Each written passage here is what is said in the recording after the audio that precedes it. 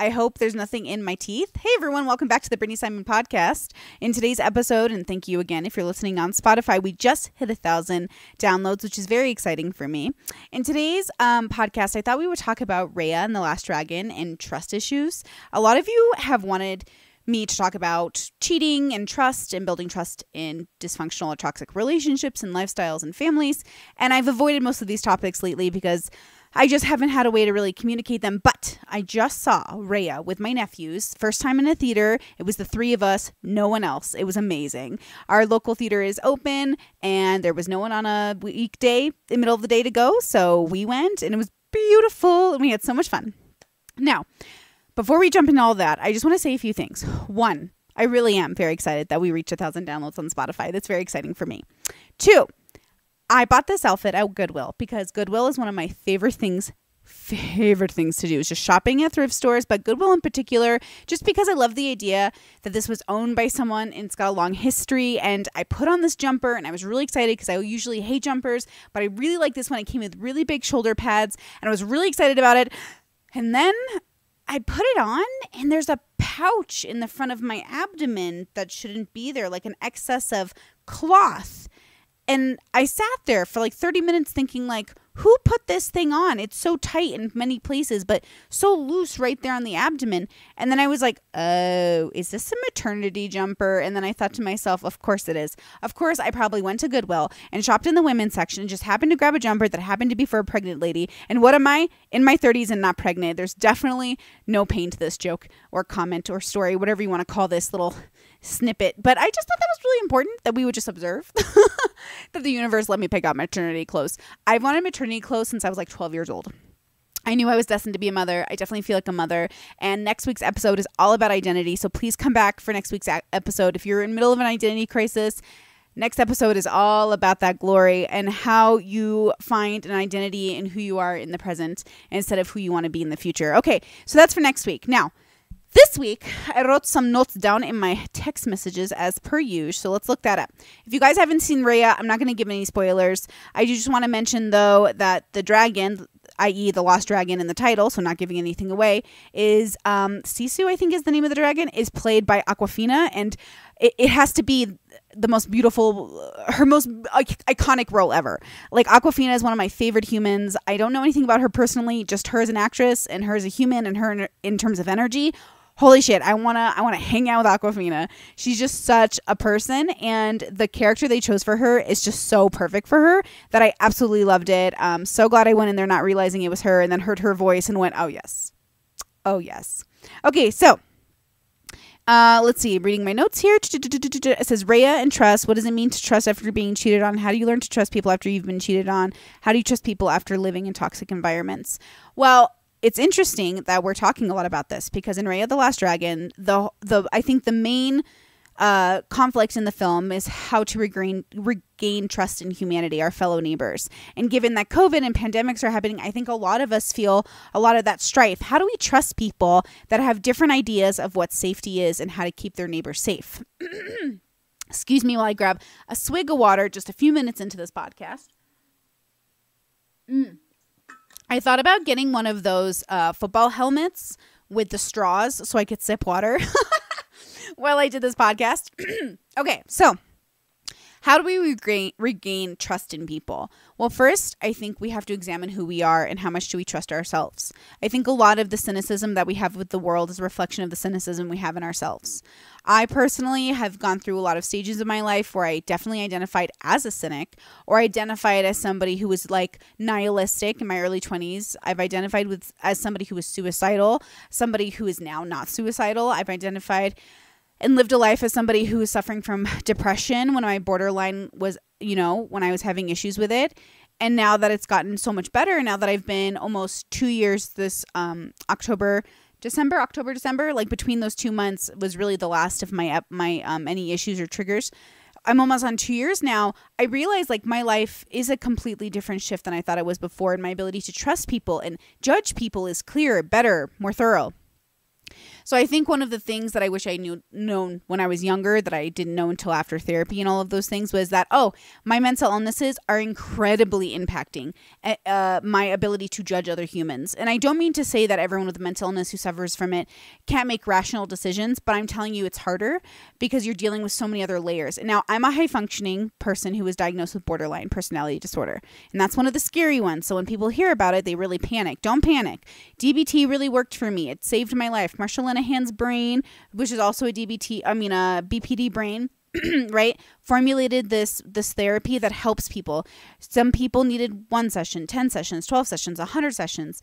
Either way, even for non-BPD people, I think DBT is really helpful because it allows us to take a moment, breathe, and assess the situation clearly by doing our steps. And it wasn't until I actually had interviewed and then met a homie over at VidCon, awesome girl, awesome human, awesome person, who had told me she was in remission for borderline that I even thought it was possible. So when I sought out answers to get my borderline in check, I sought them out with an understanding that I might not recover. I remember I had made so many videos on borderline talking about how I'm going to assume I'm not one of like the 15% or so that go into remission, or whatever word you want to use. I'm going to assume I'm going to be one of the many that are continually suffering from my borderline personality disorder. Now, I had very few sessions of therapy, thousands of dollars, but very few sessions in comparison to some people I know who've been in therapy for 5-10 years. The reason I think it works for me faster and better is not only because of what I had trouble overcoming, right? I was dealing with one mental illness that gave way to symptoms of other ones. So as an example, I didn't have chronic depression. My depression was a reaction to the borderline, right? So once I figured out the borderline, I no longer had the depression, no longer had the suicidal thoughts. My PTSD, once I came into a really clear understanding about my assault and how I wanted to categorize it, the symptoms of PTSD even went away. They do act up on occasion, for sure. I definitely have moments where I'm spiraling, and so I have to ground myself, but I have steps for that, so I never really go any further. But even, I'm human. We're all human. We have moments where, separate from mental illnesses, life gets stressful and piles up and you explode. These things are not the same thing, right? You have to understand what you're suffering from. So a lot of people have a misconception about what they're suffering from, and so they can't get help for it. Well, this all ties into how we socialize with other people and how we comprehend how we can trust people. I've been betrayed countless times by women, more women than men, absolutely. Women went straight for my reputation, lied about who I was, pulled the victim card. Women have been awful to me, but overall, I still trust and love women, and I'm so excited to understand that 70% of my audience is women. Also, 40% of you are not subscribed to me. So if you guys want to subscribe, I'd really like to make this podcast happen, and I'd like your help doing it. I think the discussions we're having are important and have been incredibly helpful to all of us, myself included. So over my life, right, when I was in a panic, I think there was a time in my life when I would say, like, I don't trust women. When I got older, I had been hurt by men, right? Assaulted by men and, in conflict with men. And then I was like, I don't think I trust men. And then I realized, Brittany, it seems like you don't trust humans. And I understand people have different gender identifications, but for the sake of this conversation, we're talking about the fact that there are men and women in the world. And for the most part, that's what's made up all of our understanding of humanity. And overall, I have had bad instances with all of them. And yes, if you want to count non-binary people in this conversation, I've also had bad instances with some of you. So good news, we're all equally bad or all equally human. I prefer to do this. Humans are going to human, right? That's the slogan here on this channel. Humans are going to human. So we're going to have moments in our understanding of each other that's going to be in conflict with what we know. Hold on. Oh my gosh, I've got a hair on my face. It's driving me crazy. Okay. So in Ray of the Last Dragon, there's this conflict, this moment where two women have a misunderstanding, if you will, or rather an understanding that needs to change later on. So as you're watching the conflict build over time, right, you're having those moments of, at least for me, Brittany, I'm old enough to have been able to identify with this conflict, meeting somebody, becoming friends instantly, and then having a moment of, can we even trust each other? That's happened to me a lot with women. And I think it's because women in particular, we bond very quickly. I know we can make fun of men, but I think it's a skill as well to be able to just meet someone at a park and be like, yo, bro, you want to throw a fucking football? Yeah, bro, I do want to throw a football. Oh my God, we're friends. That's dope. But men also say, my drinking buddies, my hockey buddies, my this buddy, my this. Women do that too, but I think there's a falsehood in our media, including in modern feminism, that says all women were our buddies. Nope, sorry ladies, all of you are not my buddy. I think it's been made perfectly clear that all women are not each other's buddies, right? And so instead, I think it's reasonable to say people who share values or at least see the world in a very similar way, or at least, you know, can move in a similar direction. Maybe those are my people. Maybe those are my buddies. And I know, as somebody who, I'm not going to lie, who has had past interactions with feminists, who in my head, you know, I tell people I don't spill nobody's secrets. And I had a moment of catharticism, I guess, this last 2 weeks, because somebody got a taste of like their own medicine, right? Something that I feel like I look at them and I'm like, yeah, dude, but you know what's so funny is they didn't even learn the lesson from it. I think that was like the funniest thing, is watching her spiral because she's being canceled or whatever. Like, she didn't even learn the lesson from it. And it's so hilarious because some people are just such number twos and they live in their own bubbles and they never leave them. So how do I look at this woman, right, and think to myself, like, could I ever trust her again? Probably not, but I would trust her enough to forgive her for being a human, and then I would offer her a kindness that I think shouldn't be denied to her. Same with every girl in my past who's betrayed me, every girl who's falsely accused me because they weren't ready to come out, or anyone who's told lies about me. Like, I'm no longer angry at you. I don't trust you, and I don't want you in my circles, but I also would offer you a piece of bread if you were starving, because bitch, I ain't that mad, you know. Like, I was never that mad, you know. I thought I was when I was younger. I was just like, fuck these girls, I hope they die, like, how dare they. And now as I'm older, I'm like, I just feel sorry, which I don't think is better. I don't know, I guess I'm trying to come to terms with the fact that I guess I feel pity, like they must be in a really bad place to be that miserable of a person. But I don't think that's really what they want either, right? Or maybe they do. Maybe they need to understand that you got to be in a really shitty place, or at least I assume so, to do something so shitty as what people have done to me. But then I realized, like, maybe not. I don't know. I guess I struggle. But again, I'm not going to stereotype every woman like this. I'm going to learn to trust people the way I need to trust them. Funny enough, my sister-in-law also saw the film. Her and my brother had their 6-year anniversary, so they went the day before. I took the kids. And I love doing Auntie Brittany field trips. They're my favorite. I love taking my nephews places. I actually just got to babysit all 3 kids the other day, including the baby, which was just so much fun because she's just a hoot and a half. And she's such a rebel. Like, if you watch Rhea, the baby in Rhea is my niece in my head. I'm like, oh yeah. Even the boys were like, oh, that's blah, blah, blah. And I was like, that is blah, blah, blah. Like, oh my gosh. So exciting to watch babies grow. They have such personalities from a young age. Even siblings are learning to trust each other, right? And they have moments of, even amongst my own siblings, like distrust, trust, distrust, trust. You have to learn to rebuild over time. You don't get to just trust people because they're family. You have to earn that trust even in families. You're more lenient with family, maybe more forgiving with family. But I mean, that's how it's supposed to be, right? There are initial tribe. We're given a tribe when we're born, which is kind of amazing. And also kind of not amazing when you're maybe a solo person. You maybe don't have a tribe when you're born. You're maybe abandoned in some way, whatever, you know, word works for your lifestyle or like your story.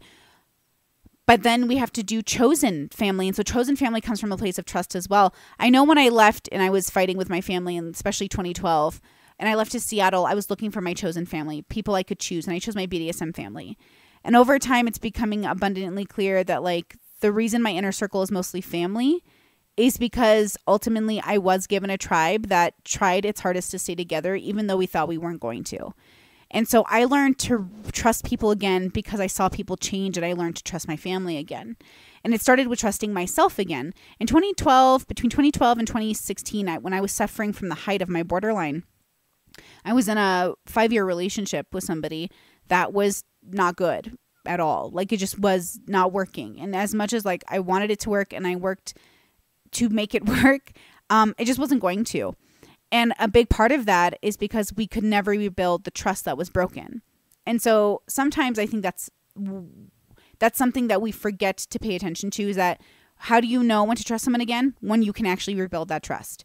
When do you know not to trust someone? When you can't rebuild the trust. But you actually have to try. And that's the scary part, is like, in order to rebuild trust that's been broken, you have to actually try. So when I was first cheated on and it broke me, I thought I was done, but I wasn't. I needed to see that relationship to the end. So I went back to see if I could see it to the end, and I did.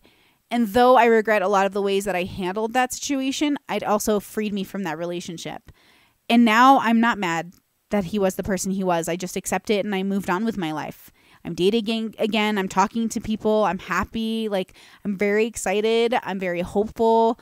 I don't have that bitterness. When I first left after I was cheated on, I made a lot of YouTube videos like, fuck that. Don't need that noise. I'm a woman. Don't need no man. And it was half true. It was like I felt it, but I didn't feel it. Something was missing, which is why I went back. Because honestly, I wasn't ready to let go. Even if somebody cheated on me, which just told me where I was, I allowed someone to cheat on me and I took them back. I became trash. And I became trash because I was in love, but the only reason it was trash was because I didn't have the wisdom to see that it wasn't one of those relationships where you get back together and it's fine. Like, I'm not Beyonce and Jay-Z, right? Because it kills me watching like Cardi and all these women get cheated on. It kills me that they go back. But I don't know, like maybe somebody gets to be Beyonce and Jay-Z because it looks like they made their relationship work. I think in part because Jay-Z completely was wrong and he knew it. He did all of like, he allowed Beyonce to do what Beyonce had to do to get through that cheating. My partner didn't. My ex-partner didn't like how I reacted to his cheating. He did not like my healing process, which was very much listening to Lemonade and listening to Cardi talk about being cheated on. And Nikki and like all these people, all these women who like have stories. And like, I just wonder, right? Like we wonder, how do we come to terms with betrayal? Some people just like figure it's a part of the life. Some people never look back. Some people give it a chance. Ultimately, it has to be up to you. But I know for me, never again. Like, I'm never going to tolerate it because it's not my values. I've never cheated, never had the desire to cheat, never wanted to cheat, never even thought about cheating. When I'm in love, I really don't even notice other people. I'm pretty monogamous that way. I can be poly, absolutely. But I've chosen to be monogamous because I'm naturally monogamous. Like, I'm a person who I don't experience jealousy, which is why I was good at poly. But I am possessive. I love my partners. When I marry somebody, I want to marry them for life and just not care about anyone else.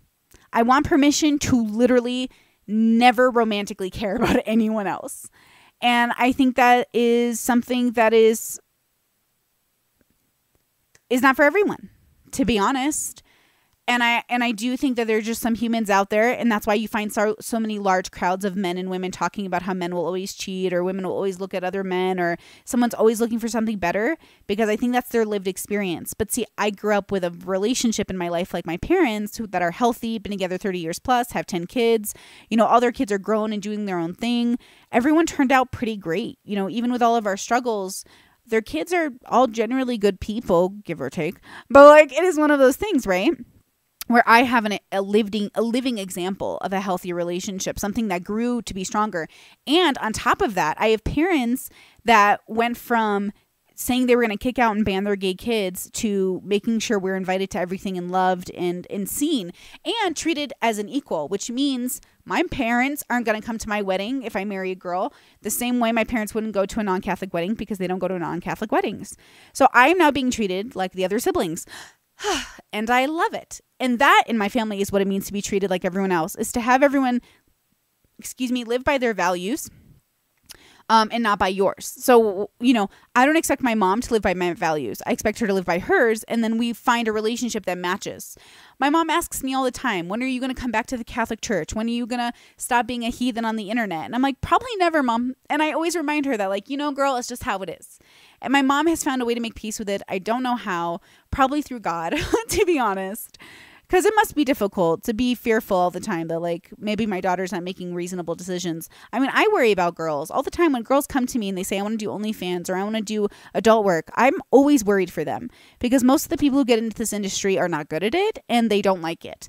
They feel like they're always surviving. And I'm telling you right now, I'm a thriving girl. I love it. P.S. Join my OnlyFans.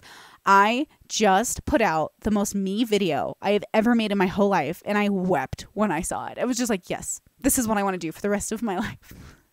So I bought more lights. I'm ready to make more videos. Like, you all, like, girls or boys, like, I don't care if you, like, my OnlyFans is definitely like erotic videos, more or less. Like, it's not really like porn. It's like you watch it, but you don't even think about masturbating. You think about like eating popcorn while you judge the silhouette of my naked body. So I love it. I would love to eventually, you know, be known for a specific style or create something through this work, but it's taken me such a long time. And this is why next week's podcast is going to be so good at identity, because I have so many things to say about how long it took me to figure out my work identity, my sex identity, my woman identity, everything. And there's such a trial to it. So, okay, how do we build trust with people? Oh my gosh, again, this all goes down to our perception. How did I need so few sessions of therapy? Well, I was really well read.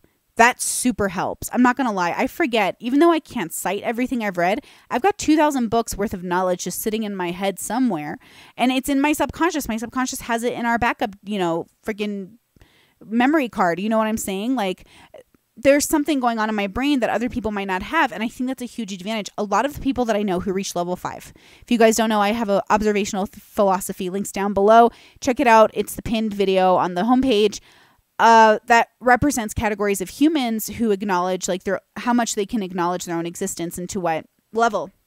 And 5s, like, you know what I mean? There is an awareness in order to become a 5 that you have to have that stems from this idea of what it means to trust people and how you observe them. But it also comes from a skill set. So most 5s I know are well read.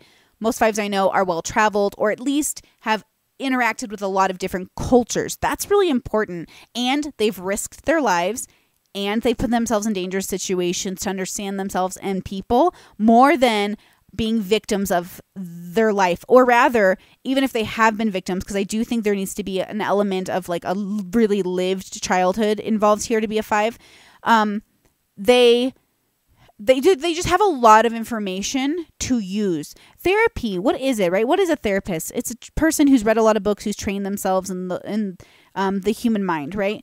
All of us could be self-taught therapists if we actually read all the curriculum and did studies and actually followed the formula of learning what it means to be a therapist, right? I believe this. I know a lot of people are probably upset. I know you went to college. God bless you. I'm glad you did. But let's be honest, right? Most of the world ain't going to college. So most of the world still has to learn to be functional, and we most certainly can do it by being self-taught. Okay? So all of this information allows you to observe a situation that allows you to clearly process what's happening and therefore build trust in a situation where previously without this knowledge, you might have had a reactionary distrust. We are back again. Okay, we just took a really quick break because I had to put more Aquaphor in my face. My skin is dry as hell. Also, behind me, it is snowing. So I am in a tropical jumpsuit while it snows. I really love where I live. It really is paradise. 4 seasons, gorgeous views, high-speed internet. Thank God. We just updated everything. Oh my gosh. I really, really realized there's something very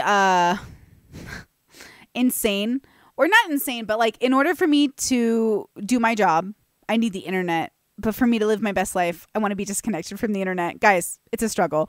But the truth is, I really do love this job. I really love talking to you. Thank you again for listening on Spotify. Thank you again for being here. Thank you for making this possible. I really, really, really am so excited for next week's show, guys. I have a huge reveal coming. I just had the biggest epiphany of my life. Please come to next week's show. I'm working really hard to make it fun. I don't want to oversell it, but I'm so excited about it. So please, please, please be there. And wish me the best of luck to just get all my energy together, because your girl getting old and I don't have the same energy I did before, but I'm about to push like I'm 21 again. Okay, so building trust. My life has been really blessed. And I mean that in the most atheistic way. But my life has been really, really wonderful in the last 12 months. Just a lot of really hard moments that gave me the wisdom I needed to push myself forward. The last few weeks have been, I think, the end of it in so many ways. I can feel it coming, where I'm like, oh my God, the end of this chapter is coming and I'm so ready for it. God bless the universe. Goddess, bless us all. And it had to come from a place of struggle. It had to come from a place of pain. And a place of what is trust. I had one of these moments, guys, where I can't talk about it in detail because I'm just not ready to talk about it in the public. But something happened where I had another moment where I looked myself in a mirror and I said, holy fucking shit, Brittany. How delusional were you in your 20s? And I had a moment where something else from my past came up and I realized I had assessed the situation incorrectly. And it's like, holy shit. Like, you know, you just learn lessons at different times in your life. And so I learned this really great lesson that I'm so excited I learned, quote unquote, very young. And also, I wish I had learned it earlier, but I'm glad it happened now. So anyways, I learned this really great lesson about knowing what's in front of me. It is so easy to assume that we can trust our own gut or our own knowledge. And though I believe your life gives you a proper formed gut, you also need a lived life to form it. And that's where knowing what you're observing comes in. You ever meet a white lady who sees a black person and cannot tell the difference between a person who's dangerous and a black person who's dressed in a way that her brain processes as dangerous? We call this like basic racism. But I also want to just always make sure on this channel we're recognizing that there's this biological evolutionary desire we have to be afraid of things, or reaction we have to be afraid of things that are unlike us. And then there's an inherent cultural bias that comes in through taught racism. Okay, so what is racism? It is a fear of. It's experiencing an unnecessary understanding of the other. And I think that a lot of people need to recognize that some people do have bad interactions with black people, women, men, anybody, and they form bad memories. So how do you go in and fight that bias and therefore reforming your gut? You have to interact with more people than just the people you know. And that's why I say a well-traveled person reaches inner peace or joy or enlightenment or whatever woo-woo word you want to use. In order to reach level 5, you have to be able to tell yourself, okay, there's 8 billion people. And though in my head right now with the limited information I have, I feel like I'm reasonable when I say gay people might be molesters because 3 out of the 4 gay people I know have molested children, right? Which is a true story for a lot of people. And I know you don't want to admit it. I know you say it hurts your political movements. But if we do not first acknowledge that everyone only has the knowledge they have and therefore can live in a world, a bubble, where black people are only mean people to them, or white people have only been the only mean people to them, or queer people or any of these people have only ever been the enemy, then yeah, they're going to have that information. So you have to go out, and if you have the more knowledge, if you are no more knowledgeable, you have to be the bigger person and go out and reform other people's guts almost for them, but not really. So you have to go out and be that image, and then they have to do the work of reforming their own gut. So think about how this is a twofold. When people ask me how am I a community member, this is how I'm a community member. By making sure my community knows I am trustworthy, by being trustworthy, not by deceiving them, but by actually being a good neighbor, okay? And then making sure that they know who I am. The person who helped you today, that's a Middle Eastern woman. The person who helped you today, that's a queer woman. The person who helped you today, but not in an obnoxious way and never at first. I always add it in little at a time when they're ready to hear it. When they know that who I am as a person isn't defined by these details, but the character, who I am as a character, like my values. But the thing is that in politics, we've attributed, whether you're on the left or the right or whatever, we've attributed transness to being good automatically. Blackness to being good automatically. Because we're trying so hard to protect our communities without understanding that transness or blackness doesn't define you as good or bad. It's just what it is. And so the dilemma I think we're all having is what we're all trying to communicate. Because in Raya and the Dragon, The Last Dragon, the story only covers trust in a very superficial manner. You know, how do we get all of our communities to trust us again? How do we come together as a community? How do we know that the other one isn't going to betray us? And at the end of the movie, of course, they all find a way to make it work because this is Disney. But the thing that's so funny, right, and that's not a spoiler, you know that's going to happen. It's a Disney movie. Everyone's got to end up happy, is as I was watching the end of this movie, and I'm like, oh, look, all of humanity coming together because they all decided they're going to be good when it comes to this one issue. So are none of these people rapists or pedophiles or any really bad people? I guess not. And that's the thing. We are. In a Disney movie, everyone can come together and make a harmonious world because it's not real. Because the magic of Disney is letting us use metaphors for something really big to handle something really small. What Disney's whole premise of this movie is when it comes to trust is, can you trust your community long enough to not attack each other to have a conversation? And right now, yes and no. Some of us are doing it, some of us aren't. You know, my homie the other day who told me, wow, Brittany, I thought you'd care more about the world than just yourself. You know, it's not a person who volunteers their time or goes out or knows their neighbors. It's a shut-in. And that's the problem. Most of us feel really good about just saying things out loud. And when it comes to trust, sometimes we are in denial and deceive ourselves into thinking, I trust this person because they said the words I wanted to hear versus followed through the actions I knew to trust or could observe and learn to trust. And so I think it's just very human, and I'm not mad at any of it. I think it all makes sense. It makes sense about why I did it. Like, I can't beat up the world for something I did because I know why I did it. And in the time, it made sense. Like, I've put my trust in so many other people because for me, it's like trust first, feel betrayed later. But for some people, it's earn my trust first. And then we can, so you never betray me. I just feel like I'm never going to be a person who loves truly or is authentically a friend unless I get vulnerable first. So I'm always willing to take the hit first. I will be vulnerable with people in order to build a friendship or relationship that I think is good. Now, the only difference between my earlier years and my later years and how I debated or figured out how to trust people or not trust people was in the frequency, of course. So when I was younger, I was really cynical and didn't trust anybody. Had walls up that were really intense. So then I never was vulnerable and I never fell in love. Then I decided, okay, in order to fall in love, I have to tear down my walls and be willing to do that. I did that. I put my all into a relationship and then I got cheated on. But then in hindsight, I realized why I got cheated on and why things happened the way they did. And the person that I was dating, how everything they did up until that time made sense that they cheated. I used to believe that I had dated somebody who would never cheat on me. So when I heard it, it was so devastating. But after therapy, I realized, he was dropping hints he was going to cheat day one. And I wasn't willing to be honest with myself about it because I kept believing, no, this is a good person. They were introduced to me by a friend who's a good person. This is a good person. I actually did that because I was introduced to my ex-partner by somebody I trusted. I thought they would have vetted him the way I would have vetted him, but they didn't. So I let them in very quick. He was in a relationship at the time in poly. I let them into my life very quick. I tore down my walls so heavily for them. And so I was in love. Like, I was in love. I was doing this thing because I wanted it so badly. But I also realized as I got older is, okay, now that I've had both the super cynicism and my walls are up and I'm not going to give away my feelings all the way to I've given away everything.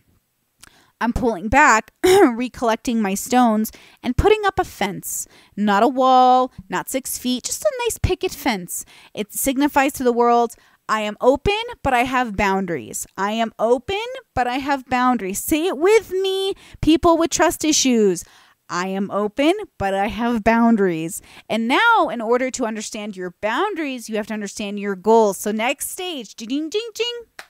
What are our boundaries? This took me a very long time to figure out. Super, super, super long to figure out. Also, I just spit on my mic. Oh my God, I am a heathen. This took me forever to figure out. Okay, so I've now got this picket fence. I'm chilling. I'm enjoying my life. I let people come over. They go, oh, hey, Brittany. And I go, oh, hey, Truman. And they go, hey, I'd really like to date you. And I go, I don't know. Do we see the world the same way? And then we have that conversation. And then if they do, or maybe they do halfway, I let them in the fence maybe. Or maybe I come over to the fence and we just start a conversation. Maybe we exchange phone numbers. I don't know. It's really going to depend on my mood that day, who I want to let into my bubble, and how well I've assessed them. Now, okay, this is the place I call now is neither cynicism nor is it overindulgence. I think the place I am now is just balanced, right? That's always my goal, is just to find balance. Just like in Avatar The Last Airbender, at Aang, when his chakra was blocked because of Katara, he has to let go of the things he loves in order to get to the place he needs to be to protect the people he loves. Which is interesting because all of that comes down to trust. Does Aang trust Katara to take care of herself? Does Katara trust Aang to let go of her in order to do his job? It's like, do we trust the people in our lives to do what they need to do? I tried to baby and protect my last partner because he was in every way like a child. He just was. He exhibited nothing that was a true marker of an adult. But the dilemma is that he matches in his age group the expectation of an adult in this current day and age. But from my perspective, in my culture, my perspective, he doesn't have he's not an adult. So one of the things that was sort of interesting about dating in my 20s was that I dated people who were as fucked up as I was, but I kept dating them even though I got better. What I learned later on was like now where I am at my stage here, I can't be there for somebody who's still trying to figure out like their identity, right? Because I'm solidified in mine. And when it happens, it feels like a Pikachu evolved. It feels like, you're a Pokemon and you've evolved, and it's like, it is what it is. Like, you can't go back. It happens when it happens. And when it happens, it's important, but it means you can leave people behind. It's why in marriages, it's really important that you grow with your partner throughout your years, because if you don't, you can grow apart, right? That's what growing apart means. It doesn't always mean, people are evil for it. Sometimes it happens naturally, but it is preventable if people put in the work. It's why I don't believe in the one. I believe marriage is something you choose, and you choose it every day, and you can fall in love. Like, oh my gosh, I cried so much during Raya, but before Raya there was a short. You know how they do the little shorts? There was a movie short before the movie of this dancing couple, and I cried my eyes out. It was so romantically adorable. And it's just, I love the idea of growing old with someone. It's so romantic, and I want it more than I want anything. But that means I have to trust somebody who's had a completely different life than me, decades alone without me ever knowing me. I have to trust them to come into my life and start a new life together, like a really new life. Like whatever path we were on before can't be the same path. It has to be a new path with us together, because there was no way for us to have considered the other in our current day, because the other didn't exist to us until they did, right? So now as I date and now as I go forward, it's a matter of finding somebody who's like, they see me, we're both on a train track, our trains are going in a direction, we see each other, we link up for a time, and then we have to decide if we're going to hop onto our own track and start our own journey together. And that's what we're doing. And how do we get there? We get there by using the information we've gained over our lives, i.e. wisdom, to make better decisions. And ultimately, that's what this comes down to is, do you have the wisdom to make better decisions? Or do you notice you're making the same mistakes? One of the things my therapist gave me as a tool that completely changed my life was keeping a shorthand journal. Yes, keeping long form journals are great. I've got tons of them. My mom has like literally hundreds where like you can write about, in detail your whole day. But one of the things my therapist would have me do excuse me, is she would have me take a journal and say, okay, today is Tuesday. So I'm filming this on Tuesday. This will come out tomorrow. But today is Tuesday. Today was a great day. It snowed. Had coffee. Good energy. Hope to keep it up tomorrow. The next day. Today was kind of lame. I cried. I'm tired today. Maybe tomorrow. The idea of it is to be able to see if there's a pattern in behavior. So what I've noticed is when I went back and checked my journals, I did notice that the pattern of my triggers, my anxiety, my issues came from interacting with people who conflicted with my reality. So one of the baby steps I had to take to recovering my borderline was being able to interact with people who shared my reality. The earth is round. There's no God. Queer people are great. Trans people are great. Stuff like that, right? Versus maybe interacting with people who are like, the earth is flat, and trying to have a conversation with them. It would just like drive me crazy. Now I know how to engage completely. I just literally jump into their reality with them. So when I talk to a flat earther now, I don't talk to them like I'm not a flat earther. I jump in with them and I go, whoa, yeah, so the earth is flat. What's that about? And then I try to decipher if in middle of this conversation, I can understand their logic enough to have a conversation with them. Because I think one of the issues I had before was that I couldn't speak people's languages, so I couldn't trust them. I couldn't speak people's languages because I don't believe what they believe. And so I was like dismissive, like, but now I can dive in there and be like, okay, I'm going to try to talk to you like I'm in this reality with you and try to see if we can decipher some of the loopholes in our own lives. I mean, we know as secularists, or I know as a secularist, as somebody who doesn't believe in a supernatural being, without, open to change, Avi, facts change my life. But, as of right now, I have no empirical evidence, blah, blah, blah, blah. Okay, so I know, hold on, my train of thought is leaving me.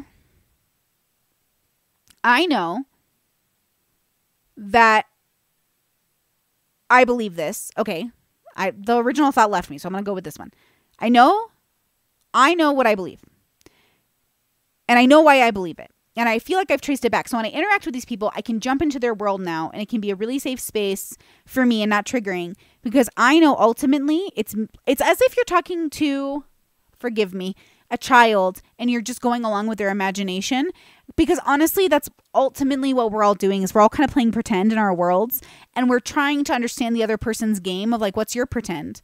Because ultimately, I do believe we're evolved animals on Earth, and I believe our intellect gives us this narcissism, this ego, that makes us believe that our lives aren't our dreams. Like, you know how Americans say like, oh, I wish I could just live my dream life, but like you literally can most of the time. Like, I know some people can't ever, but statistically most people have enough access to YouTube, to Google, to all of these things to build a life for them if they can build it. Because like, I know for me, my life now wasn't possible before YouTube and OnlyFans, but my life is now possible, and now I'm going to grasp it. This is a dream of mine, to be able to talk to people and have, I thought I was going to be a talk radio host, guys. I thought I was going to be on TV. Fuck that noise. I'm on YouTube. How could I give that up? And I'm going to do it in a way that matches my values. I have a Patreon. Like, I don't even need sponsors. Like, I have a Patreon. And then if I get sponsors, let's get some cool sponsors. Like, I'm really on the search for really specific sponsors, people who I align with my values in their companies, people that are chill, people that are creating good things. But I don't need them. I'm not reliant on selling out because I live a humble life. Now, if I wanted $1 million mansion, yeah, I would have to sell out. But I don't. My needs are simple. I just need a small house, a little farmhouse with like as many acres as I can buy within my budget, and enough money to support my kids. And I want to live in a normal neighborhood. I do not want to live with like super wealthy people at all. I want to live with normal people because I feel like a normal person. And therefore my needs are nowhere near somebody who needs some more cash. And so they have to do things. That's what I'm saying. Like, you can live within your values.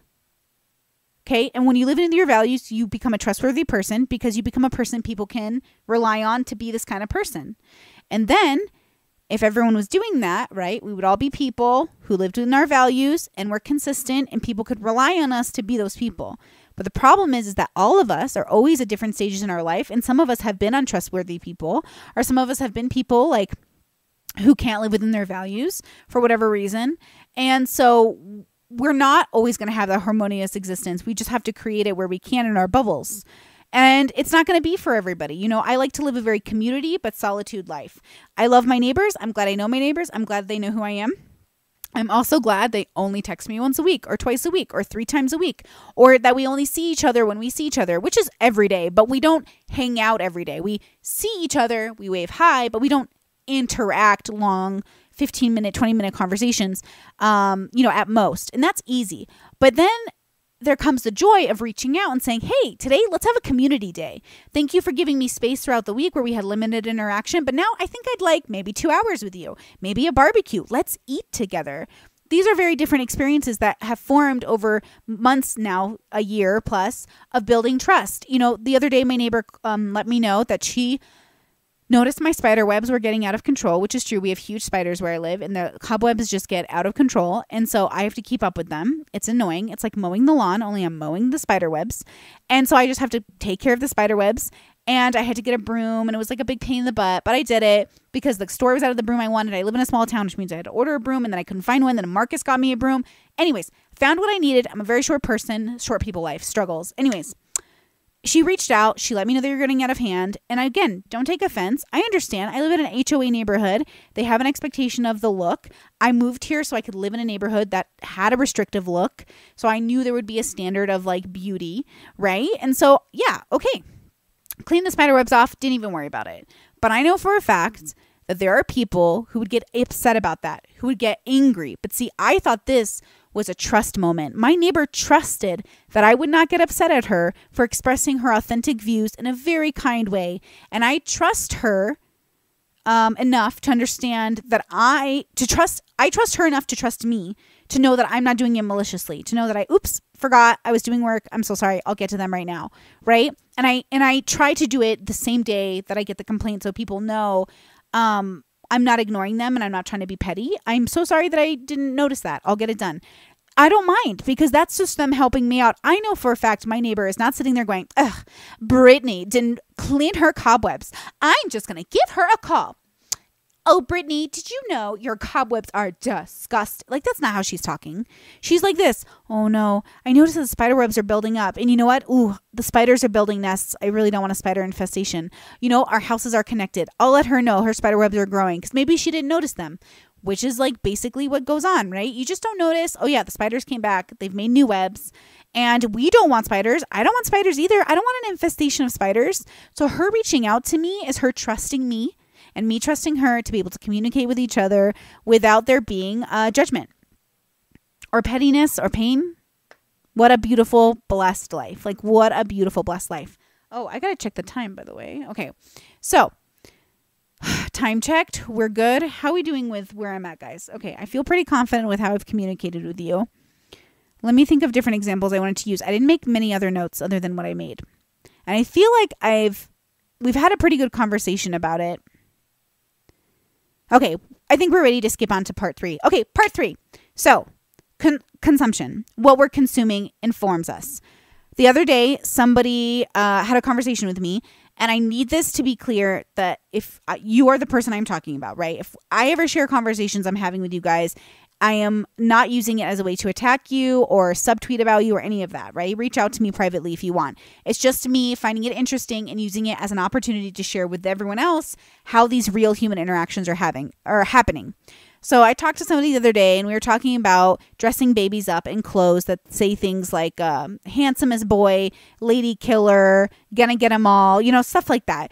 And they were talking about how it's like sexualizes babies. And I've had talks like this with dozens of people. And it's not something that often gets talked about by many people, but I've noticed it comes from usually women, young people, queer people, non-binary people, people who are usually under the age of 20. And when they have these conversations with me, they are usually also people who have had maybe a history of some sort of personal sexual abuse. And so it becomes personal. And I think it's reasonable. I think it makes sense that from their perspective, any sexualization of a child could feel a little bit like something they've experienced in their past. Interestingly enough, though, I explained and I always use the same argument when I explain this, is that in my culture, we acknowledge that we are mothers or fathers or parents or people who have offspring that we hope move on to be the best version of them. And we know ultimately most humans mate, have children, and carry on a lineage. And we want that to be a healthy, wonderful prospect. We like the idea that we've raised boys and girls that are someone to be proud of versus somebody that maybe wouldn't raise their kid with that intent. And I think it's apparent that a lot of parents don't raise their kids with the understanding that this is somebody who's going to impact society, even as a neighbor. So for me, when I read like clothes that say like, ooh, he gonna be a lady killer, or when I look at my nephews, I'm like, look at this handsome boy, you're gonna get all the ladies, right? What I mean to say is you're gonna be somebody who's so goddamn respectful, such a man, such a put together human that everyone's going to respect you enough to want you to be with their daughters. Because remember, if we had pride in who we were raising, then we would have pride in who our kids were dating. One of the reasons I take my partners home to my parents is because my parents have pride in who's in the family. And when you're in the family, you're in the inner circle. So we're going to be there for you financially, emotionally, as much as we can. If you're down and out, we're going to be there. So if you're asking us to pull our resources to invite you into our family that's loyal to the T, you better be somebody that understands what you're getting into, right? And it's important to us, like, that we're always there for family. I mean, how many times do I just like tell you guys, sorry, I have to go fly to the state and go get my friend, or sorry, I have to leave the state and go get my family, or I'm sorry, I have to go, like, you know, I will do that. I will literally just like pick up and go if someone needs me. That's like my job in the family because I have the most mobility. And it's not like these things get like sat down and assigned. It's just that we play to our natural strengths. So this is my natural strength, you know? And again, it's like unsaid rules in a family of this is just like what we do, but you have to form it healthily. So I always put down boundaries. That's how I form this healthy. And then of course, on top of that, I read and found different units that worked for different people. So what I noticed is when I read about the mafia, if you read a Mario Puzo book, highly recommend, wonderful author, just reading The Godfather, contemplating the idea of being Michael, somebody who left the family knowing it was organized crime, went on to be a normal person, got sucked back into the family because that's what happens. And then, of course, brings in his vanilla non-mafia girlfriend, let's call it that, back into the family and then makes her a part of it because that's what happens, right? It's interesting, and highly recommend the movies as well if you haven't seen them, just because I love slow cinema. I love old school cinema where they'll just have you watching them eat for like 5 minutes, and they'll have you just like enjoy the sounds of them eating in silence. It's just really beautiful. Heavily recommend. The quietness of some films is just so good. Anyways, I think about that and where that comes from. Like, what makes a person want to be a part of a mafia, right? You think to yourself, what makes a person want to be a part of a gang? Loyalty, friendship, consistency, community, wealth. It's this idea that we're all looking for, this tribe. So what do we do when we're looking for the wrong chosen family or in the wrong chosen family? What do we do when our family is maybe toxic? We build with each person as individuals to make a collective that's good. So usually in politics, we try to help the collective by putting them in subcategories by race or gender or age or whatever else. I think it's more personality type. So for me and my family, if there's an issue with one person in the family, we all try within our strengths to best help that person, but it's not one way. We all try our own way, and then we try to figure out what works for that person. Because, you're dealing with so many different emotions and feelings. It's kind of hard, but being there for people sometimes means also backing off. So this is where boundaries come back in. Boundaries allows them space and you space. You should encourage your family to go, move away, take time away from the family, go on an adventure, cut yourself off, go on your adventure, and then come back. There's so much to leaving the nest and coming back that is so important. And I don't know that people understand it because it sounds scary. Like, why would my kid go out there and try to struggle with rent when I can pay their rent? Because they need to be able to leave the nest, because by the time you die as a parent, they have to be able to survive without you. You cannot raise a child who in their 30s still relies on you during summertime or during, when school's off, if they're in their mid 20s, maybe there's some leeway here, but people got to understand, like, eventually we have to figure it out without our parents. And if you're in a position where you're disabled or dealing with, issues that stem from needing a caretaker, you're in a different game. Like, we're all in a different game, but like, you're in an even more different game. And the problem is we all keep trying to compare each other's games, but it's totally different. Our animes aren't the same. Our stories aren't the same. They might look the same. We might be similar. And yes, the foundation of all of our stories, to love and be loved, is the same, but how we go about it is going to be completely different, which is why I think it's really hard when people try to appeal to their oppressors or appeal to other people to understand them. How can they understand you? You guys don't speak each other's language. You know what I mean? So one of the things I pride myself in is being able to understand people who can't speak English, because I pride myself in being able to observe the human. And it's because I think we're all animals evolved over time, and I think we're intellectual beings mixed in with our primal desires. And most humans communicate through their body. So as long as you understand basic body language, you should be able to understand most things. Now, in different cultures, different things can mean different things, for sure. I understand that. But for some reason, fundamentally, the eyes are universal. Pain, love, hate, anger, everything is in the eyes. And to me, even if you're blind, it's on your face. Even if I don't see your eyes, this part of your face, this thing, the thing that makes up your face, tells me everything. You know what I mean? So a person in a mask is the most scary thing to Brittany, because I cannot read people's faces. I can't read people without their face. So when I do Skype calls on Patreon, highly recommend, would love to talk to you guys. Definitely one of my favorite things about my job is that I always ask to have video camera so I can see your facial expressions and I can watch your face. And so I think it's easy for all of us to distrust each other, especially with the pandemic, and how to keep safe, and to distrust people's authenticity, because there's a lot of inauthentic people in the world. But I think ultimately, I'm hoping that my podcast and what I just said communicates to you why COVID for certain people is scary, because we're wearing masks, or because we don't look like each other anymore, because people like me rely heavily on facial expressions to know if I'm in danger. And the reason I pay attention so much to facial expressions is because, based off of what I've read about humans, right? Babies too, all of it is held in the face. So I'm trying to use science to understand humans while trying to understand the spiritual side of human interaction, which is your humanity. Who are you? But that's your story. And that means I have to get to know you to trust you. Do you get what I'm saying? So first we have the physical element of trust, which is to be able to physically observe you and go, okay, this is not a threat to me. And then we have the emotional and spiritual connection of, okay, I know this is, good for me. How many YouTubers do you know who have collabed together and you guys just assume we're all friends? I'm telling you right now, I've been inside the homes of YouTubers And I couldn't tell you like their character, like who they are.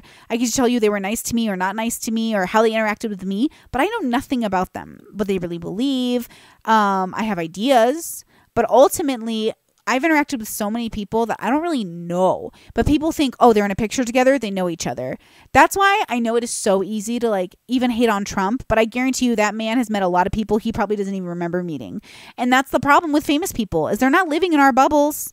Like even me, the little bit of fame I've had or the little bit of famous people I've met, it makes me realize like, oh, y'all are living a completely different game than I'm living. And that's why I don't like going. That's why it's so interesting to see these feminists that I used to hang out with, even temporarily, even for a moment, and realize like y'all are so different behind camera, right? And that's why I try so hard to be as authentic here, because I feel like I have a really good understanding of my existence. I really trust myself. That's why I'm happy to talk to any YouTuber who wants to talk, to have any of these conversations. That's why I offer calls on Patreon. Guys, I literally offer calls. You have beef with me? Great. Make an appointment, pay for my time, because obviously that's my job, and talk to me. I'm available, right? Because I trust myself, and therefore I trust my judgment of other people, especially now. In my 20s, like I trusted what I knew then, but obviously now I have more information. And remember that every time you go through life, you can make mistakes. I will probably trust somebody in the future that maybe was the wrong person to trust, but I'm not going to beat myself up over it, and I'm going to use it as a lesson.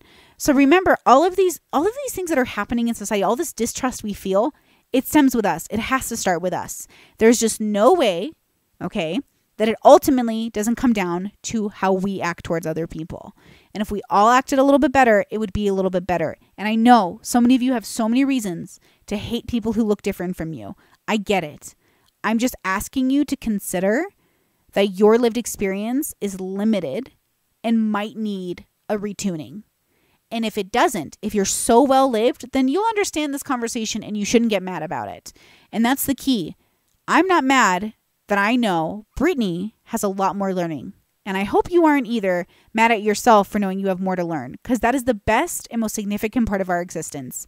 As intellectual, evolved animals is our willingness and openness to learning. And ultimately, recognize that the truth might not be what you thought it was going to be, but ultimately will always lead you to joy. Because what is true is often a relief to us, because it's the best we can work with. You know what I mean? It really is. The truth is ultimately the best thing we can work with. Now, oh my God, I can't talk. Have fun searching for it, because that part, that's life. And that's the hard part. That's where the struggle comes from. But it is so worth it in the end. It is so worth it. Guys, thank you so much for being here. Thank you for joining me.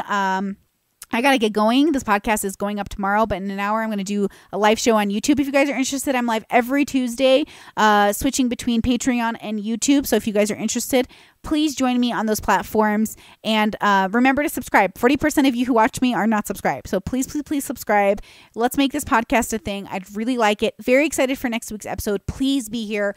You're going to enjoy it. It's going to be crazy. It's all about identity. And there's going to be a lot of changes. It's going to be really fun. I'm so excited to talk to you about it. Okay. Talk to you next week.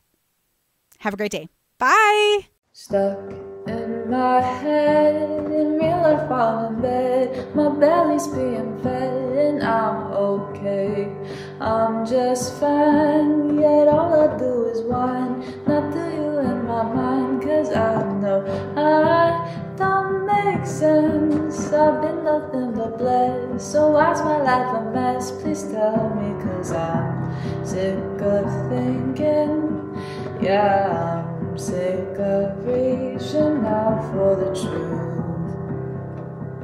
and living life as a fool.